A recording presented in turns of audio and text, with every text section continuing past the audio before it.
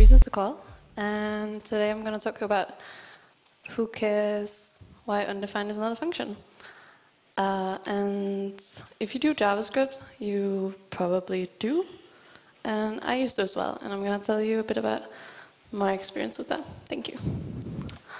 So, I used to work in this big project which was kind of like Netflixy. It was really cool. So there's a little video of it. Does it work?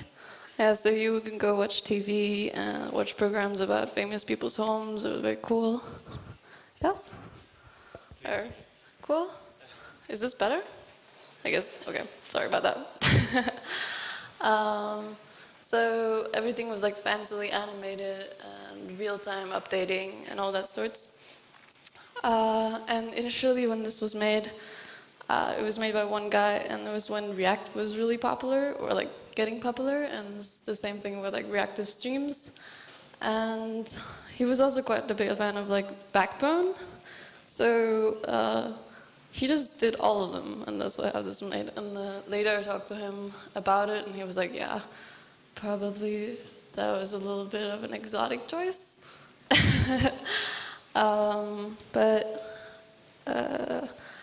Eventually, like, experimenting with these technologies is great, though. Like, it's vital to a development process, and usually it works out if you have the time to like go back, reflect over your decisions, and learn from them. But that takes time as well. And at this project, we had a pretty strict deadline, and there wasn't time at all. Actually, we were under very general pressure. And so, because everybody knows that a team's efficiency scales linearly with the amount of developers on it, then we were just adding more developers to this team, and I was one of those developers who was added. When coming into a project like this and not knowing all of the technologies used, like I didn't know anything about streams. What is flat map? I don't know. Like.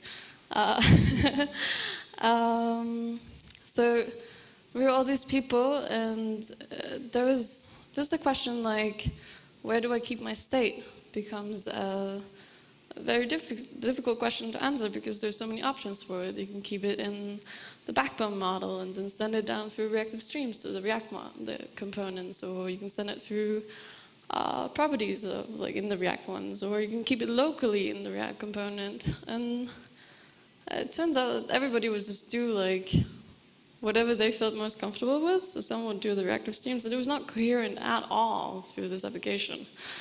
And it's not like people didn't know that this wasn't the right way. It was just that we didn't feel like we had a choice. We just had to finish. And we were just like, told ourselves that we would fix it later. But this ended up being a lot of bugs in this application, and we didn't have time to fix these things. And it would be bugs of all sorts, like it was slips of the hand as well as slips of the mind. Typos would end up places that, as well as like occasionally someone would, for example me, would forget to unsubscribe to one of these streams, and it would try to update a component which was already unmounted, paralyzing the whole page and giving a really bad user experience.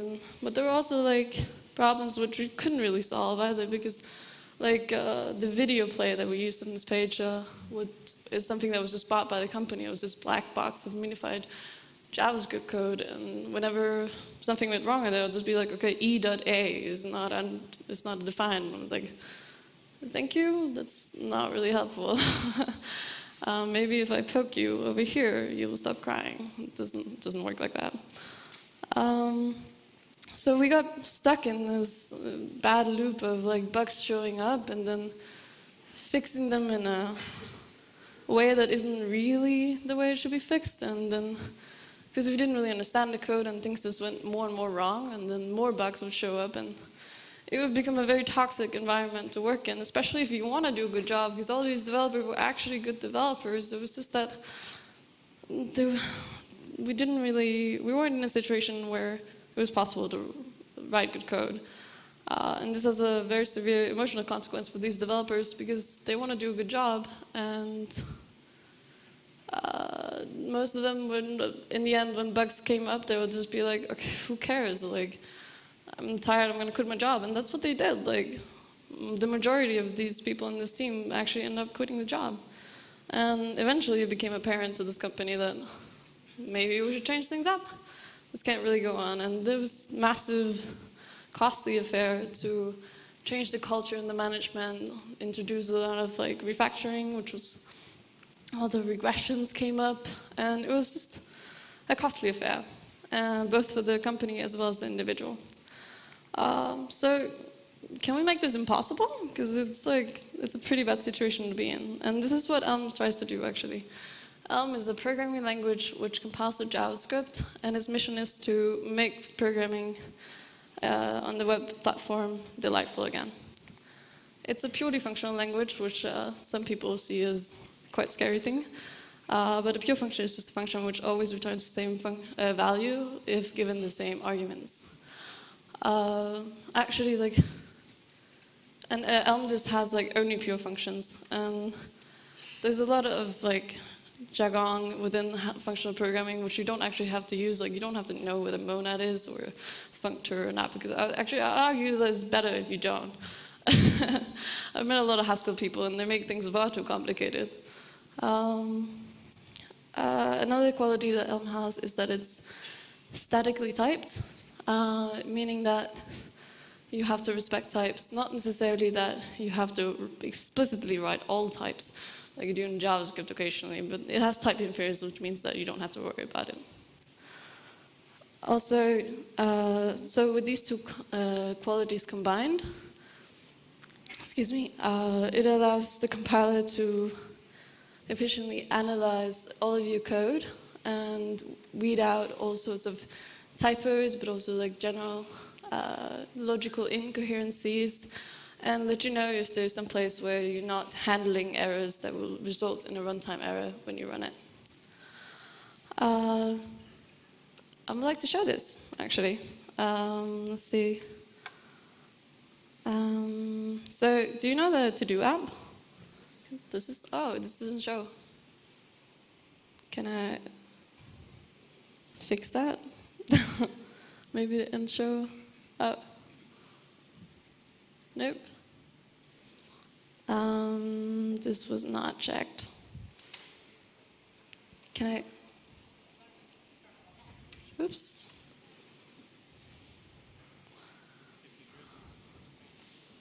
Maybe. Sorry? Switch the screen. Can I do this? Yeah, there you go. Okay, image. You want mirror? Right, okay, cool. Okay, thank you. Sorry about that. Can you see all this? So you know the To-Do apps? Probably. They come in all sorts. This one is React, mostly because if I picked any other framework, I'll probably ruin it immediately.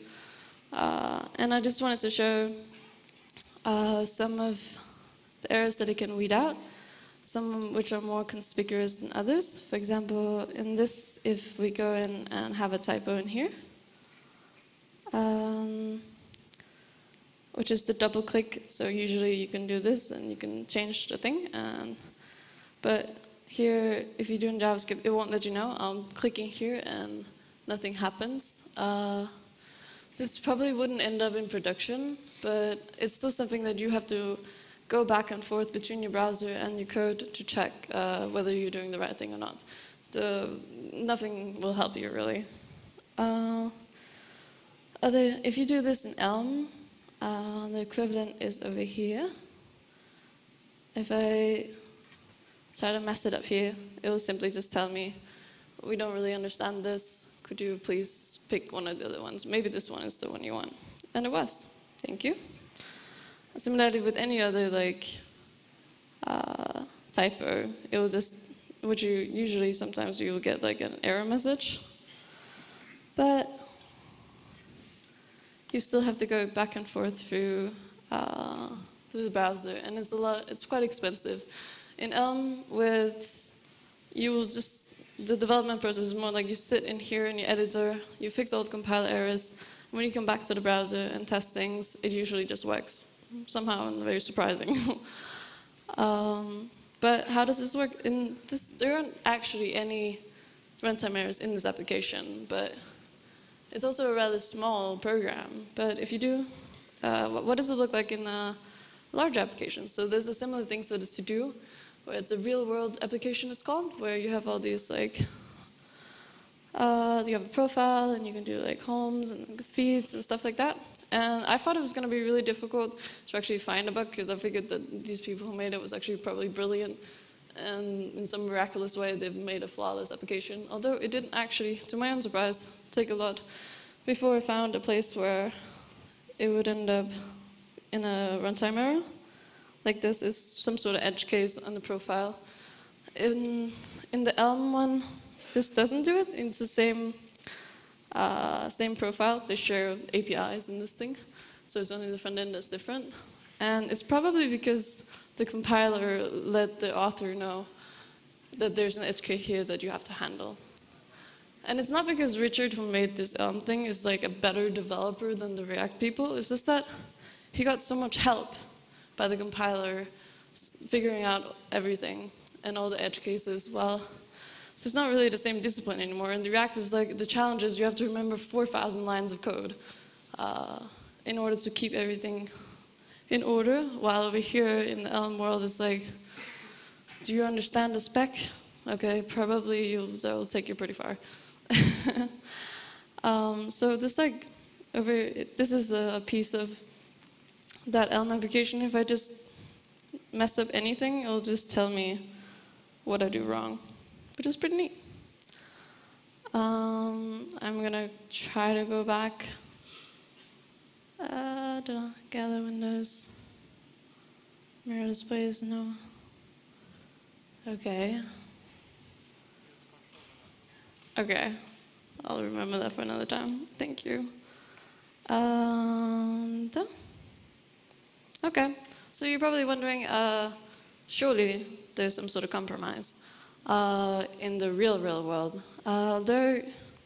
I work for a company where we have more than 100,000 lines of Elm code in production, and honestly, it's just kind of great. Like, the only thing I could think of is that occasionally we'll have to make some packages ourselves, because the ecosystem isn't as large as the React one, for example.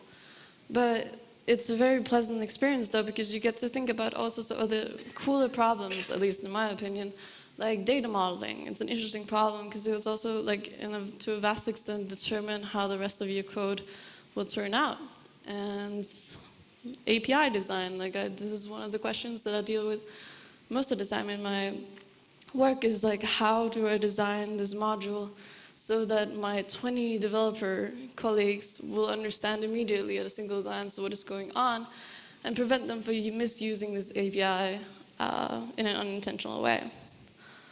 So, like, honestly, I don't really care if you use Elm. Like, it's not really a problem for me. If you don't like it, that's fine. But I mean, we live in the same society, and your happiness affects my happiness. So I want you to ask yourself about what questions you solve in your everyday, and if those are the questions that you actually want to solve. Because I think a lot of, at least my happiness, and a lot of engineers' happiness is dependent on this. And why undefined is not a function is not a problem that I'm interested in solving. So I use them. Okay, that was all. Thank you.